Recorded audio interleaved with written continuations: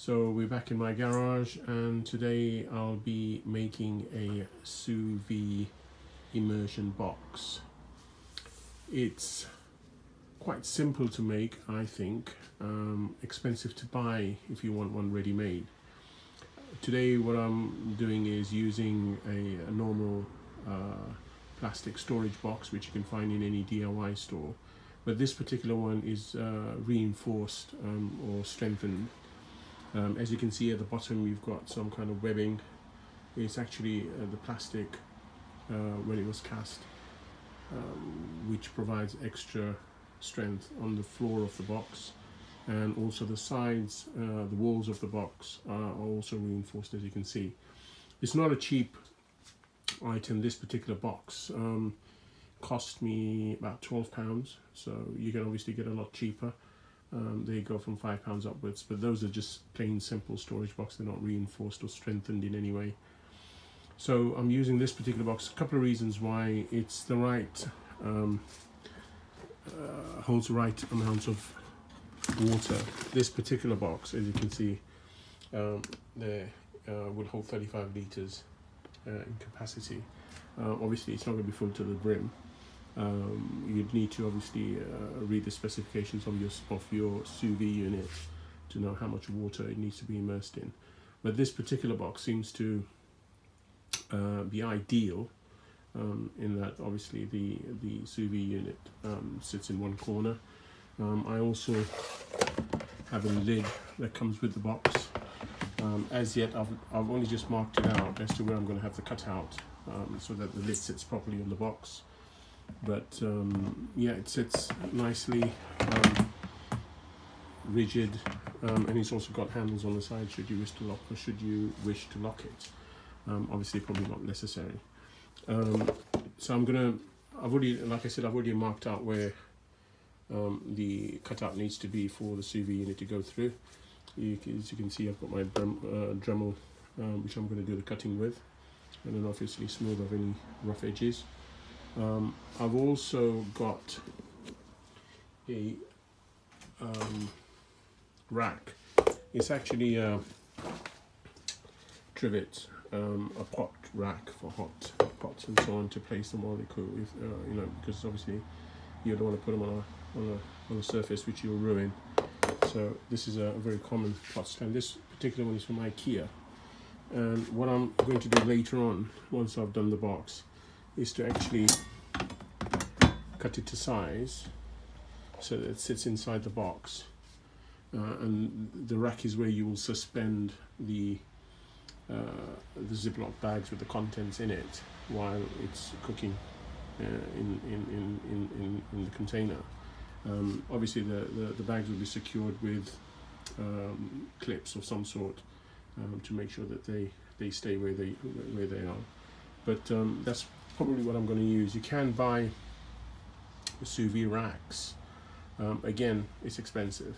I mean, this particular rack is only about £3.50 from IKEA, and it's stainless steel, so it's perfect. You know, it won't rust or anything like that. So I'm just going to hopefully, once I've got the box done, measure the distance between the two edges.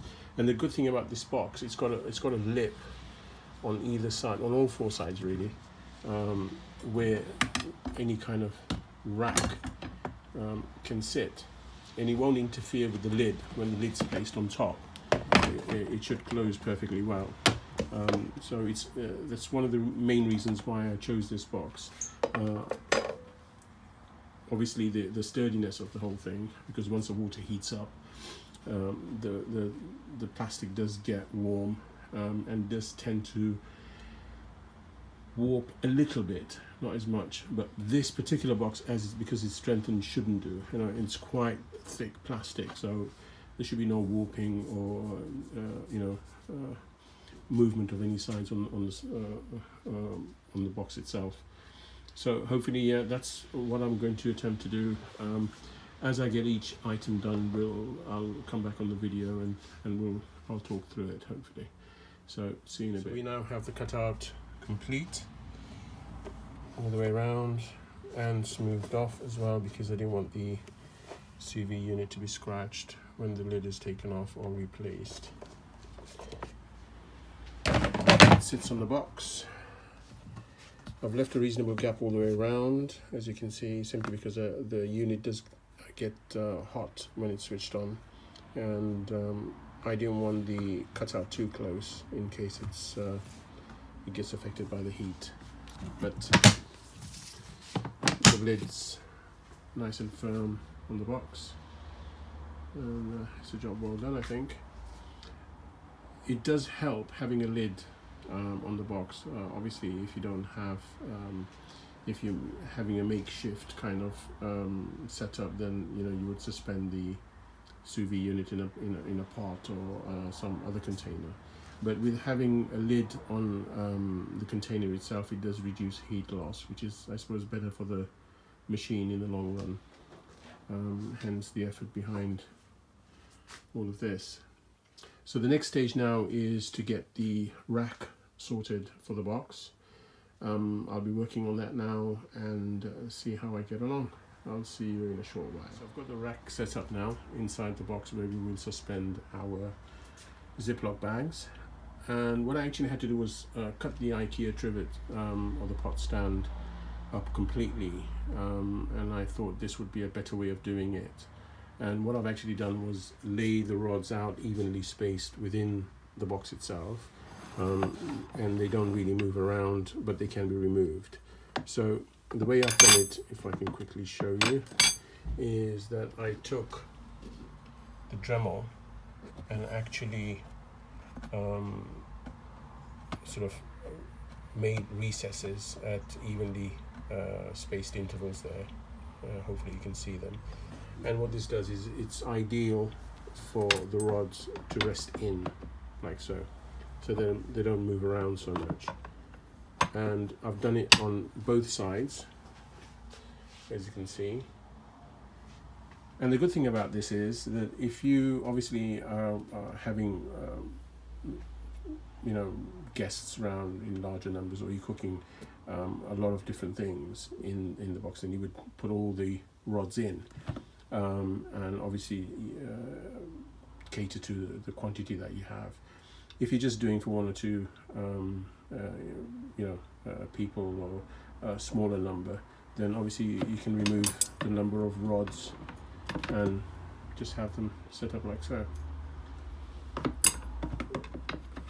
So I think it works out a lot better. And when the lid is replaced, this is how it looks. Perfect. Worked out really well, I think. Overall, in terms of cost, I bought the container from Home Base, and that was $12.50, I think.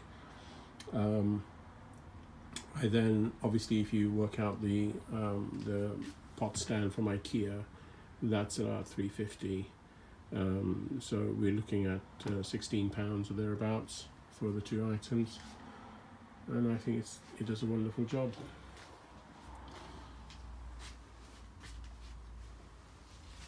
There you have it.